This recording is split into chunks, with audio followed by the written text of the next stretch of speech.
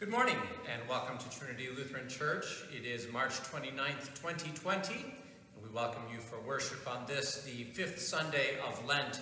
Oh, next week is Palm Sunday. My, how time flies by when you're having fun, or maybe you're not having so much fun, but we pray that this worship service might be a blessing for you as we gather together as God's people, both near and far, to gather around His Word, around prayer, around song, and around an opportunity for us to sing as well. And I know for some of you it's a little awkward to sing when you're all by yourself, or maybe it's awkward to sing with your husband or wife in the room or with your kids in the room. That's okay. Use the voice that God has given you as we sing today. Today is a Hymn Sing Sunday. A number of you made a variety of selections that were put on Facebook, and so we went through and collected all those and winnowed it down to 5. And we're going to choose 3 of those for our hymn sing, but the other 2 will be used for our opening hymn and our closing hymn. I think it would be appropriate for me to grab one of those right now so that we can find out what our opening hymn is going to be. So I'm going to go do that. With those things in mind, God's blessings to you, I'll announce the next hymn, and then Candace is going to go ahead and play that song for us as our opening for our service this day. God's peace be with you. All right, what do we have here? Got this tray. It's not being used for anything else, so we'll go ahead and select the first one for our opening for today, and it is What a Friend We Have in Jesus. That's hymn number 770, What a Friend We Have in Jesus. We will have the words up on the screen for you so you can sing along. I'm willing to bet, though, that a lot of you already know this by heart. God's blessings as we worship Him.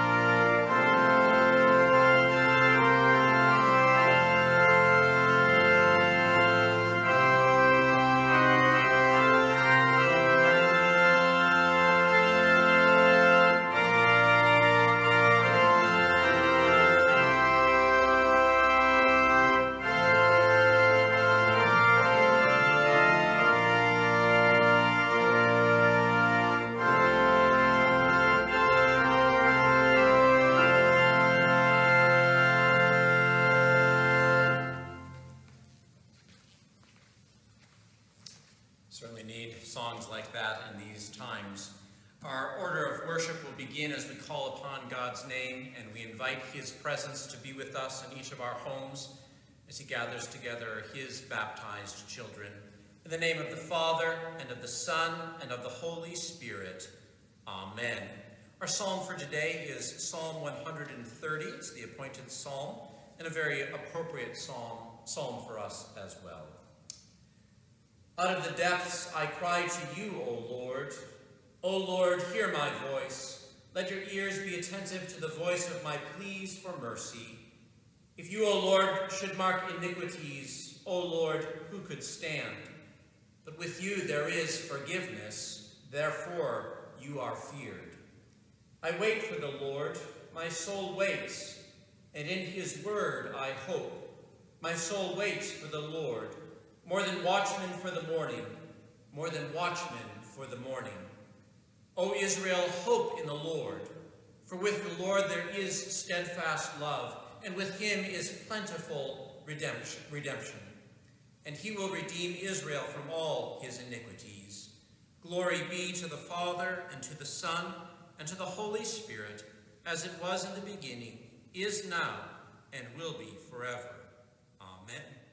We join in our scripture readings, our scripture lessons. Our Old Testament lesson for this, the fifth Sunday in Lent, is from Ezekiel chapter 37. This is the text. I've preached it countless times for funerals. The valley of dry bones. We hear these words. The hand of the Lord was upon me, and he brought me out in the spirit of the Lord, and set me down in the middle of the valley. It was full of bones. And he led me around among them, and behold, there were very many on the surface of the valley, and behold, they were very dry. And he said to me, Son of man, can these bones live? And I answered, O Lord God, you know. Then he said to me, Prophesy over these bones, and say to them, O dry bones, hear the word of the Lord. Thus says the Lord God to these bones, Behold, I will cause breath to enter you, and you shall live. And I will lay sinews upon you, and will cause flesh to come upon you, and cover you with skin, and put breath in you, and you shall live. And you shall know that I am the Lord. So I prophesied as I was commanded. And as I prophesied, there was a sound, and behold, a rattling, and the bones came together, bone to its bone. And I looked, and behold, there were sinews on them, and flesh had come upon them, and skin had covered them, but there was no breath in them.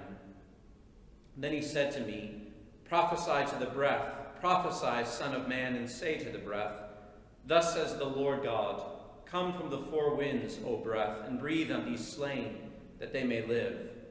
So I prophesied as he commanded me, and the breath came into them, and they lived and stood on their feet, an exceedingly great army. Then he said to me, Son of man, these bones are the whole house of Israel. Behold, they say, Our bones are dried up, and our hope is lost. We are clean cut off. Therefore prophesy and say to them, Thus says the Lord God, Behold, I will open your graves and raise you from your graves, O my people, and I will bring you into the land of Israel. And you shall know that I am the Lord when I open your graves, and raise you from your graves, O my people. And I will put my spirit within you, and you shall live, and I will place you in your own land. Then you shall know that I am the Lord. I have spoken, and I will do it, declares the Lord. And that ends our Old Testament lesson. Our epistle lesson from Romans chapter 8. St. Paul writes, There is therefore now no condemnation for those who are in Christ Jesus.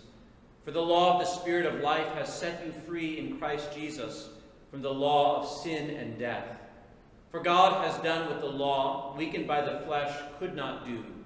By sending his own Son in the likeness of sinful flesh, and for sin, he condemned sin in the flesh, in order that the righteous requirement of the law might be fulfilled in us, who walk not according to the flesh, but according to the Spirit. For those who live according to the flesh set their minds on the things of the flesh, but those who live according to the Spirit set their minds on the things of the Spirit. To set the mind on the flesh is death, but to set the mind on the Spirit is life and peace. For the mind that is set on the flesh is hostile to God, for it does not submit to God's law. Indeed, it cannot. Those who are in the flesh cannot please God. You, however, are not in the flesh, but in the Spirit, if in fact the Spirit of God dwells in you. Anyone who does not have the Spirit of Christ does not belong to him. But if Christ is in you, although the body is dead because of sin, the Spirit is life because of righteousness. If the Spirit of him who raised Jesus from the dead dwells in you, he who raised Christ Jesus from the dead will also give life to your mortal bodies through his Spirit who dwells in you. And that ends our epistle lesson. Our gospel lesson is the account of Jesus raising Lazarus from the dead. It is taken from John chapter 11. It's a long portion of text, that is for sure. It's 45 verses, and so that's a bit long. I'll do my best to read, you do your best to focus. It might help for you to open up your own Bible so you can follow along with your eyes, so you're engaging all of your senses. If you can't hear that, it's raining pretty hard right now. From John chapter 11, I'll give you a little bit of time to open up there. That text is very appropriate as it is leading us towards Palm Sunday, towards Holy Week, and of course Easter itself as we celebrate the resurrection. But Jesus is showing his authority over death here, the death of others. It's his death that he dies that makes no sense to us because he has no sin. But we get first gleanings that he has power over death, not only for others, but it is a foreshadowing of his power over death even for himself as God the Father raises him from the grave. Again, John chapter 11, we start at verse 1. Now a certain man was ill, Lazarus of Bethany, the village of Mary and his sister Martha. It was Mary who anointed the Lord with ointment and wiped his feet with her hair, whose brother Lazarus was ill. So the sisters went to him, saying, Lord, he whom you love is ill. But when Jesus heard it, he said, This illness does not lead to death. It is for the glory of God, so that the Son of God may be glorified through it. Now Jesus loved Martha and her sister and Lazarus. So when he heard that Lazarus was ill, he stayed 2 days longer in the place where he was. Then after this, he said to the disciples, Let us go to Judea again. The disciples said to him, Rabbi, the Jews were just now seeking to stone you, and are you going there again? Jesus answered, Are there not 12 hours in the day? If anyone walks in the day, he does not stumble, because he sees the light of this world. But if anyone walks in the night, he stumbles, because the light is not in him. After saying these things, he said to them, Our friend Lazarus has fallen asleep, but I go to awaken him. The disciples said to him, Lord, if he has fallen asleep, he will recover. Now Jesus had spoken of his death, but they thought that he meant taking rest in sleep. Then Jesus told them plainly, Lazarus has died. And for your sake I am glad that I was not there, so that you may believe. But let us go to him. So Thomas, called the twin, said to his fellow disciples, Let us also go. There we may die with him. Now when Jesus came, he found that Lazarus had already been in the tomb for 4 days. Bethany was near Jerusalem, about 2 miles off, and many of the Jews had come to Martha and Mary to console them concerning their brother. So when Martha heard that Jesus was coming, she went and met him, but Mary remained seated in the house. Martha said to Jesus, Lord, if you had been here, my brother would not have died. But even now I know that whatever you ask from God, God will give you. Jesus said to her, Your brother will rise again. Martha said to him, I know that he will rise again in the resurrection on the last day. Jesus said to her, I am the resurrection and the life. Whoever believes in me, though he die, yet shall he live. And everyone who lives and believes in me shall never die. Do you believe this? She said to him, Yes, Lord. I believe that you are the Christ, the Son of God, who is coming into the world. When she had said this, she went and called her sister Mary, saying in private, The teacher is here and is calling for you. When she heard it, she rose quickly and went to him. Now Jesus had not yet come into the village, but he was still in the place where Martha had met him.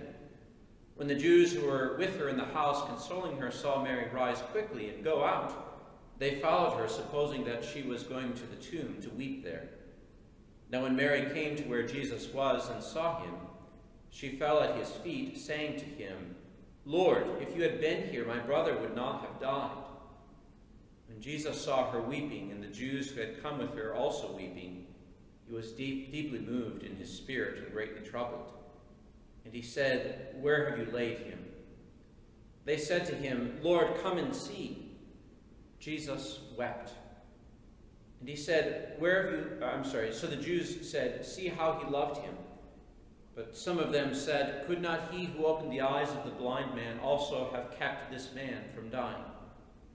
Then Jesus, deeply moved again, came to the tomb. It was a cave, and a stone lay against it. Jesus said, "Take away the stone." Martha, the sister of the dead man, said to him, "Lord, by this time there will be an odor, for he has been dead 4 days." Jesus said to her, "Did I not tell you that if you believed, you would see the glory of God?" So they took away the stone, and Jesus lifted up his eyes and said, "Father, I thank you that you have heard me. I knew that you always hear me. But I said this on account of the people standing around, that they may believe that you sent me." When he said these things, he cried out with a loud voice, "Lazarus, come out!"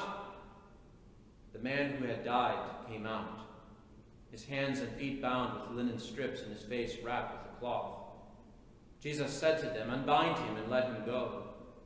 Many of the Jews, therefore, who had come with Mary had seen what he did, believed in him. And that ends our gospel reading. We'll continue in our service then with our hymn sing. We'll reset for that, and we'll invite you to come back and to sing and to listen as we spend some time in God's Word. On to hymn sing, virtual hymn sing, I guess, kind of in a way. So I can't try to find hands up in the audience or in the there's a hand up, Andrew. There are no hands up, but we did get some selections. And so I'll go back to our plate here, and I'm going to pull one out, and we will find out what it is. The selection here is Rock of Ages, hymn number 761, Rock of Ages, and let me find that for us. And Rock of Ages, cleft for me, it's got 4 verses. They're a little bit shorter, so we'll go ahead and we'll sing all 4 verses, and then I'll spend a little bit of time talking about it. So go ahead and start singing.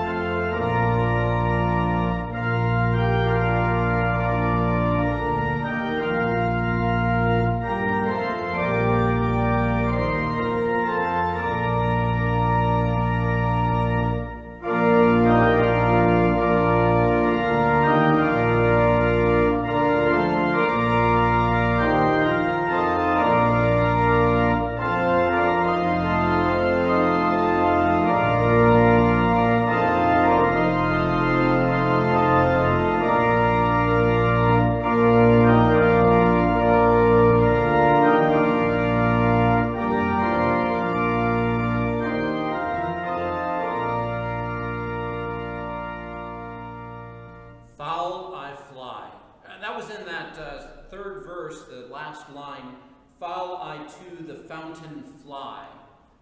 Foul. You all know it's getting close to being baseball time, although we may have to wait to watch a little bit of that, but a foul ball. That means that the hitter hit the ball. It just is across the line. It's trespassed, if you will. It went on either the right side of first base or the left side of third base, and therefore is considered out of play.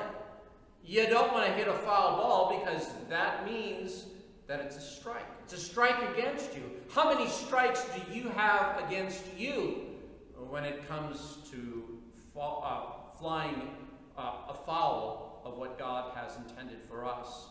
You know so well God's law. At least many of you do. You know that first commandment, I shall have no other gods. You may know that fourth commandment, honor your father and mother.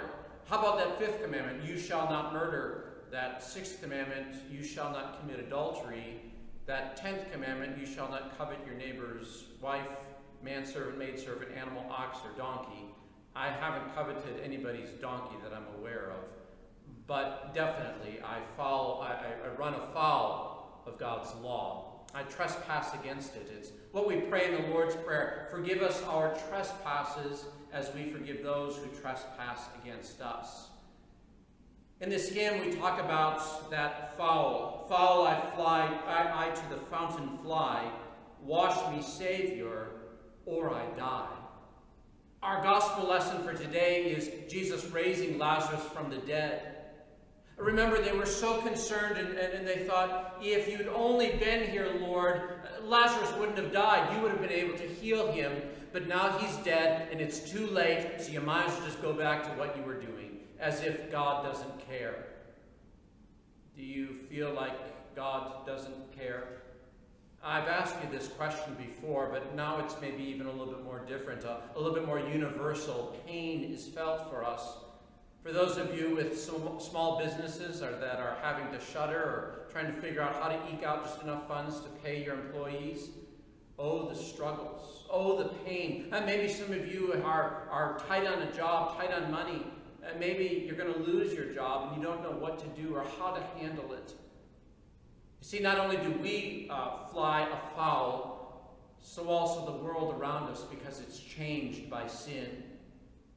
Yet we have a rock of ages, one who is the same yesterday, today, and always, namely Jesus Christ, our God on high, who does not change, our God who promises not to fall asleep, our God who promises to keep his eye on the sparrow and his eye on you.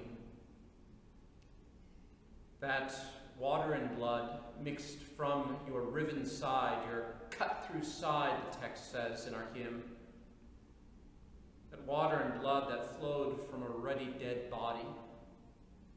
Christ our Lord on the cross. Remember, the soldier comes with that club. It was tradition to break the legs of the people on the cross because oftentimes the crucifixion didn't kill them and they didn't want them limping away. So breaking their legs would make it so that they couldn't possibly exhale anymore and they would eventually die. They hit the legs of the one criminal and the legs of the other criminal, and they came to Jesus. The soldier looked up and he said, "He's already dead, I can tell." To make absolutely certain, he takes his pila or his javelin or a spear, and he pierces our Lord's side, straight to the heart, pulling back. And as he does, water and blood come pouring out.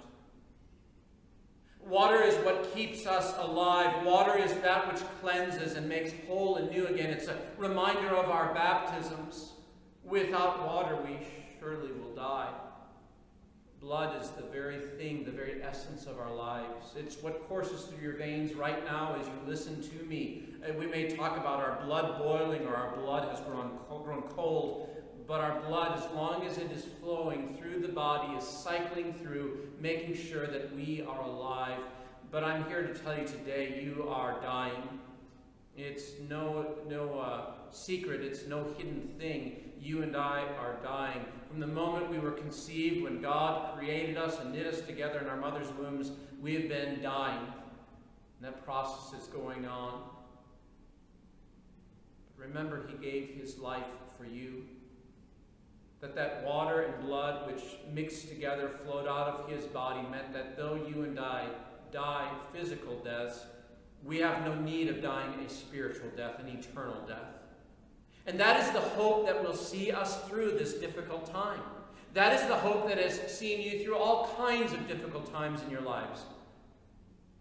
We can continue to know that there is a sure, solid rock that spans all the ages, that is the foundation of our faith, that is the hope wherein we look forward to being with him forever.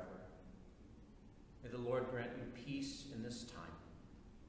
And may you know that he holds you together, that even when we fall, when we fly afoul of his law, that he, in our repentant cries, hears our prayer and forgives us. Know you are forgiven. Amen. All right, another selection. We'll find one in here. It is, let's go with this one. Go, my children, with my blessing. Hymn number 922.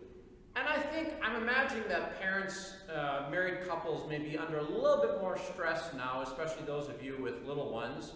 We're so used to going off to our jobs and not seeing each other and then coming back. And that, you know, as they say, fondness makes the heart grow warmer towards, so distance makes the heart grow more fond. And so now we're kind of cramped in together and maybe causing a little bit of stress for you and your spouse, maybe between you and the kids. I think it would be appropriate, there is a special verse for this hymn, hymn number 922, Go, my children, with my blessing, that is intended for weddings, for marriages. And how appropriate it might be for us to sing that, to sort of be reminded of that gift of the foundation for a family in a married couple. So we'll sing verses 1, 2, we'll substitute it in that special verse, and then we'll close off with verse 4. God's blessings as we sing.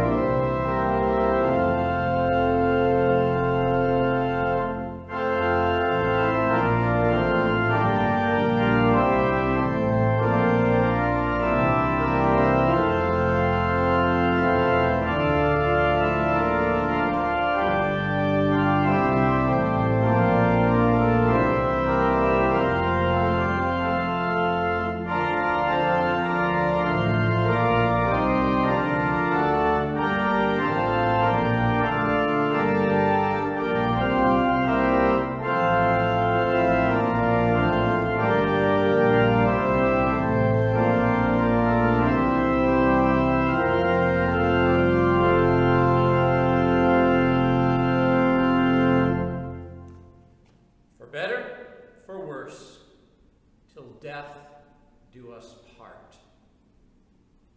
Whew. It all becomes very real on your wedding day when you're standing in front of your love and you're looking them in the eye and you recite those words as the pastor says them. Hopefully he's breaking it up into smaller sections so that you don't forget what he said and all of your over exuberance of excitedness and look like a fool. In sickness and in health, in good times and in bad times, till death do we part. That's the commitment you made when you got married, at least for those of you who have been married. It's not only a commitment, it's an honest oath. It's an oath before God and in front of all kinds of people. It is attested to on a legal document. And it means that in that moment, that no matter the things that come to break us asunder, as Jesus says, let nothing that man can possibly do cast this union asunder, that we are committed to one another. Those of you who have been married for longer than 10 minutes know things happen. Anger continues to work. All the sins that you struggled with before that marriage now get magnified as they come into a union. And it comes from both sides, and so those sins multiply, and they usually feed off of each other, and they fester, and they manifest themselves in all kinds of terrible ways. Oh, the terrible plans that Satan has arrayed against God's creation to break everything that God had given us. Hurt and to harm, to divide and conquer. We do better when we're united. That's true for a nation. It's true for a family, and it's certainly true for a marriage, the foundation of a family. I pray that you as married couples have your foundation on Christ. If it's struggling, if that foundation seems to be wobbling, I would encourage you, get it strengthened. Do so by being in God's Word, being in worship. Do it by praying. Do it by being fervent in spirit, because Satan, that prowling lion, he's always seeking to come along and spring on us to devour and divide and to conquer. Go, my children, with my blessings, never alone. Waking, sleeping, I am with you. You are my own. We could gush on about 1 Corinthians 13 and how we're to love one another. But you know as well as I that our love for each other is, well, frankly, it's flawed. We want to have a perfect love for each other, but it's so easy to become very selfish with that love. But our God loves perfectly. That's why the language in this hymn is really ultimately about him. That's why the language in 1 Corinthians 13 is all about his love that he's had for you. It goes like this. God demonstrates his own love for you in this, that while you were still sinners, broken and battered, Christ Jesus died for you. When you were at your worst, God was at his best. And he gave his Son as a ransom to purchase you back from sin, death, Satan, and hell. That special verse in that song goes like this. In this union I have joined you. Never forget who it is that brought you together. It was not some dating site. It was not some friend. It was not just by chance. But God unites you. He put each of you in front of each other. He molds you and makes you, not only as individuals, but also as a couple and as a family. Be strengthened, my dear friends. Be strengthened. Husband and wife, now my children, live together as heirs of life, each the other's gladness sharing, each the other's burdens bearing. Now my children, live together as heirs of life. Inheritance. I remember when I started putting that together as a kid, the idea that if your parents die, you get their stuff. It was a very rudimentary kind of understanding, but I remember being in my parents' bedroom, and my dad was laying on his bed, and I went in there, and for some reason we were talking about baseball cards and the baseball cards he had, and I thought, wow, it'd be kind of cool to have all the cards my dad does. And so I said, man, I can't wait for you to die, because then I get your baseball cards. I'm embarrassed even to bring that story up again, but it illustrates so well our flawed understanding of what inheritance is. It's not about physical things. It's not about money. It's not about land. It's not about possessions. The inheritance that we were given by our gracious God and that we leave for generations to come is summed up in those words from Romans 5, verse 8. They're summed up in those words from Ephesians chapter 2, verses 8, 9, and 10. They are God's word that is the true inheritance, that is an absolute blessing for generations to come. If you're struggling as husband and wife, if you're struggling all on your own, be reminded that Christ is within you, that you're filled up with the Spirit that was poured out in your baptisms. You may be strengthened in your position, whatever that may be, as husband, wife, as maybe a single individual. Maybe it's as a son or a daughter or a grandchild. Maybe it's as an uncle or an aunt. Maybe it's as a friend or a neighbor. Be a blessing to one another. Don't be a burden. You become burdensome when it becomes all about you. But set aside self and talk to the other one. Ask them how their day is. Talk to them. Open up those lines of communication. And where forgiveness needs to be asked for, ask for it. And where forgiveness is asked, make sure that the other one forgives. We do better when we are united. Go, my children, fed and nourished, closer to him. Amen.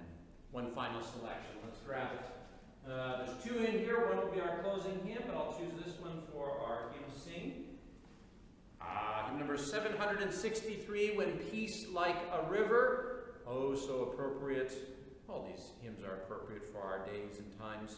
When Peace Like a River, hymn number 763. We'll sing all the verses. If you don't get that refrain quite right, that's okay. Take the up part, take the down part. Either way, just sing to the Lord.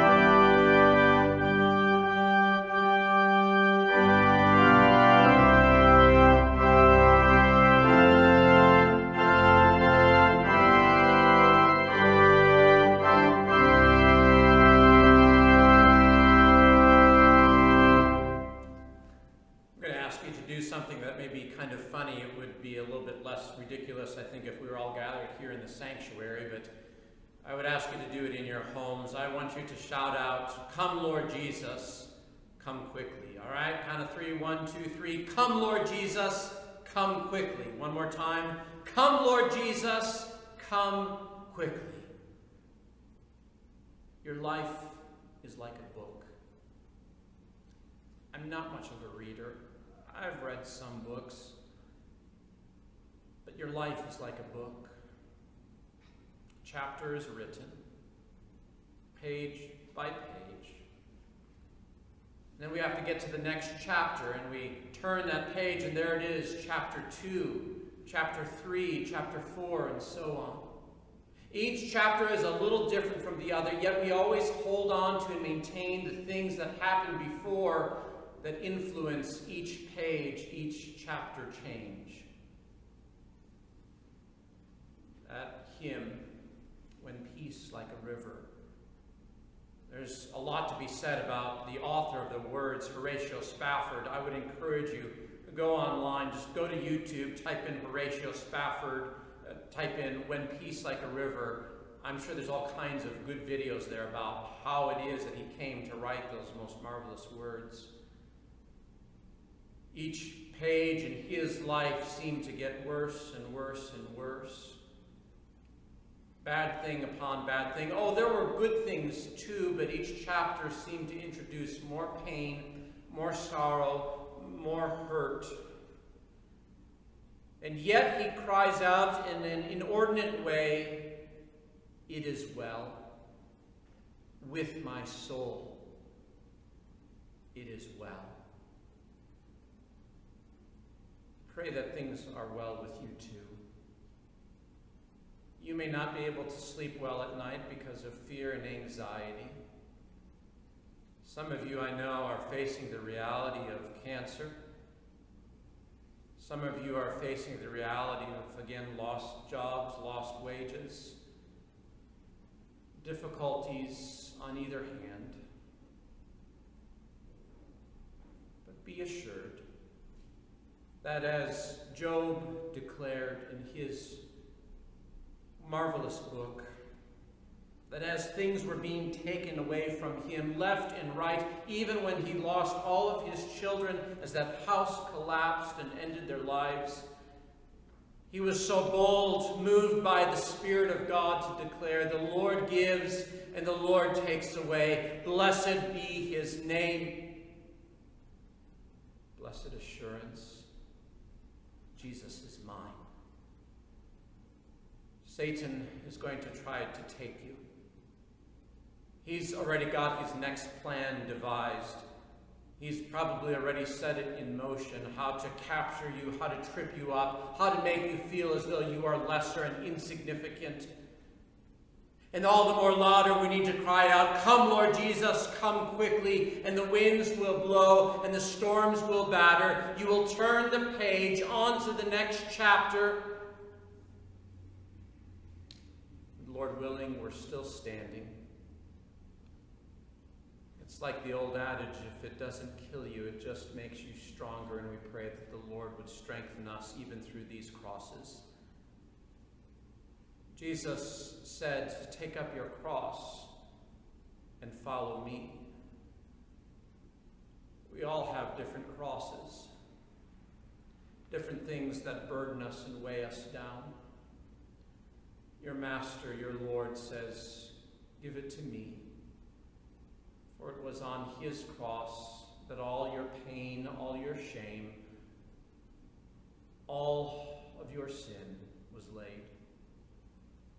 Jesus says about his burden, "My burden is easy, my yoke is very light."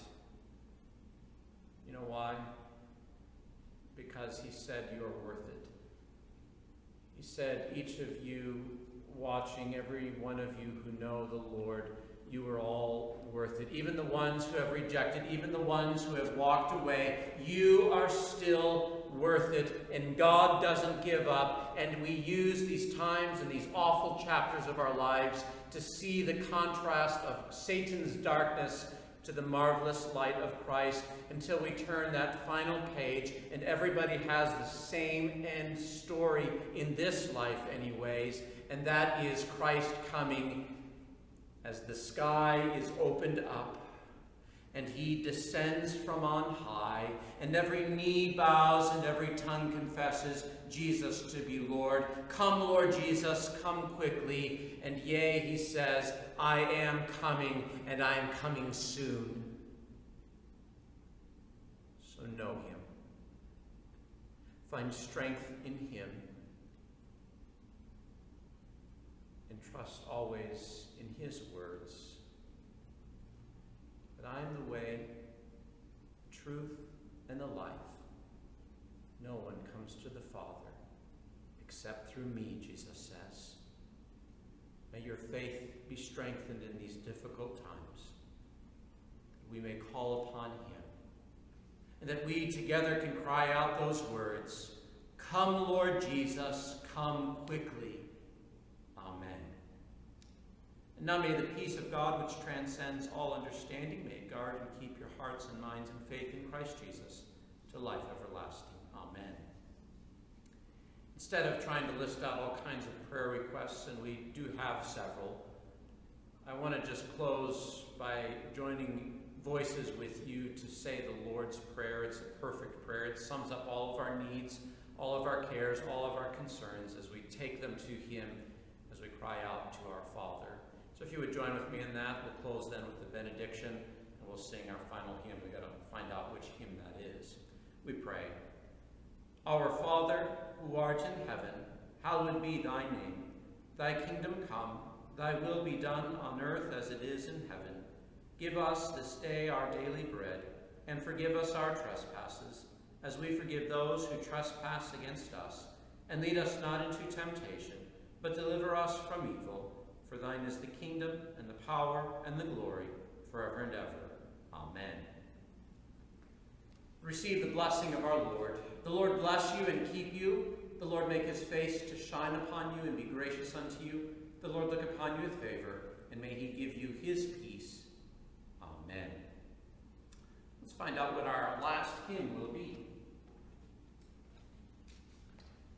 Lord of the Dance. That's from All God's People Sing, hymn number 170. You probably don't have that, but have no fear. The words are coming up.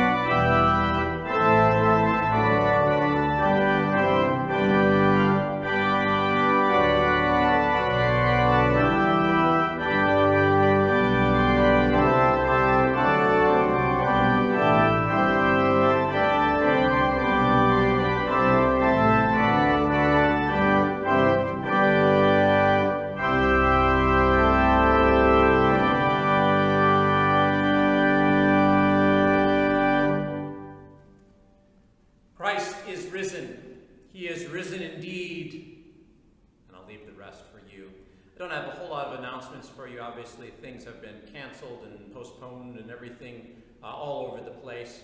We will just let those things take care of themselves as time goes on. We'll continue to come to you online via Facebook, YouTube. Also, all these videos should be up on our webpage. Also, we will be continuing to broadcast them as best we can from Sunday to Sunday on Spectrum, also on Thursdays too.